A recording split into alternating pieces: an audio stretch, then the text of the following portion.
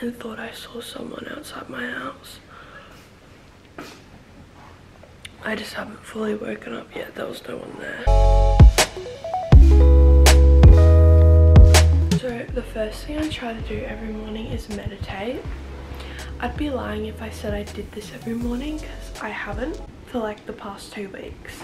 I'm gonna make this video and hopefully it keeps me accountable to like take my morning routine a bit more serious, because there's just like so many benefits of like having a good set morning routine and not going on your phone first thing in the morning.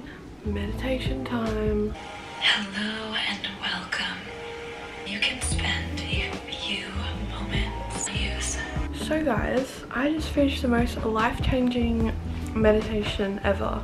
So this is your sign you should meditate more, because it's so good for you and it just like really like brings you back to like who you are, grounds you. So I'm definitely gonna make it a non-negotiable thing in 2024 that every morning I try my best to meditate. Actually, this is my journal. She's ugly, but she holds a lot. If I'm like, I call it my manifestation journal because basically everything I've written in here, it always comes true. Because I'm actually such a good manifester, but journaling is good to like just let your thoughts out, especially if you have a busy mind like me. Like in the mornings my ADHD runs about 50 miles per hour. So yeah, that's what I'm gonna do. I'm gonna do a little brain dump and then I'm gonna read a little bit of my book. It's the best book ever. It's called The Neuroscience of Self-Love and it's by, I can't pronounce her name, but best book ever. We almost forgot about her. This is my 5-minute journal. It's basically like a gratitude journal. I like to write in this every morning because gratitude doesn't come easy to everyone.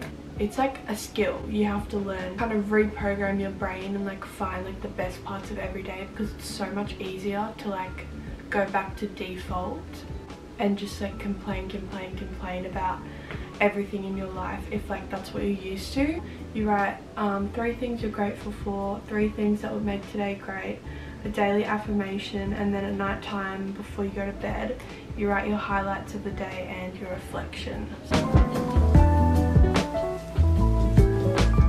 I like to read at least 10 pages of my book every day. I'm actually doing 75 hard, but like my own little version. And if you don't know what 75 hard is, it's basically like more of a mental than a physical challenge, but like there is physical benefits. Eating clean for 75 days, 10 pages of a book every day, 3 liters of water, a 15-minute cold shower every single day, 2 workouts. So basically I'm doing everything. I'm just not like being excessively harsh on myself.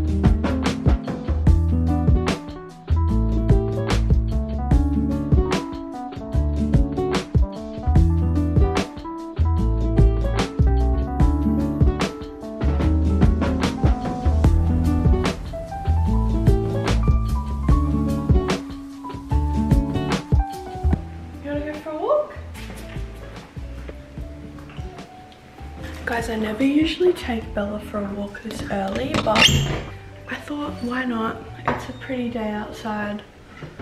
It's probably like 40 degrees outside, I'm not even joking, but it's always good to like move your body like first thing in the morning. You guys, it's like, not even joking, 33 degrees outside.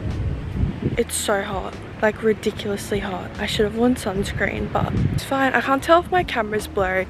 Oh, I just got back from my walk and it's shower time. I just had my shower. Guys, tomorrow school starts back and I've never been more sad about something in my entire life. But good thing I'm homeschooled. You would have to drag me into an actual high school. It would not happen. I use the La Roche cleanser in the mornings. I actually have 2 different skincare routines. I have a different one for nighttime, but I just like to use this in the morning. Also guys, my skin is like struggling. Apparently the like stuff in Starbucks drinks, and you know how much I love coffee and matcha, the stuff in those drinks like makes your skin bad. It's obviously the sugar, but I try and get like sugar-free syrup, but it's probably worse than the actual sugar. Ordinary serum. Then I use this stuff like on any spots I have. It's the La Roche Effaclar Duo. Then for moisturiser, I use the Ordinary moisturiser.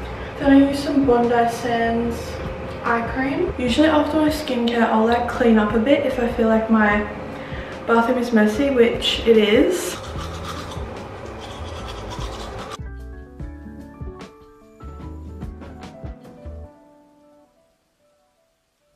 You guys, I'm the world's most awful YouTuber in the world. I was supposed to vlog and I got changed and got out and literally just went out and forgot to update you on my morning routine. But yeah, you guys, thanks so much for watching my little morning routine. I hope you enjoyed it. And this is your sign to take your morning routine more seriously, because it actually matters way more than you think. Hi friends, I actually filmed this video that you're watching currently like at the start of January. It is a little outdated, but I've just been like really, to be honest, not feeling that great. I honestly was considering not posting tomorrow and having a break. I say a break, I mean like taking one Friday off of uploading, but I've just not been feeling that great mentally. But that's okay, and I just want to remind you that everyone has those days, like literally everyone. You're not the only one that feels like that. Like I feel overwhelmed a lot of the time.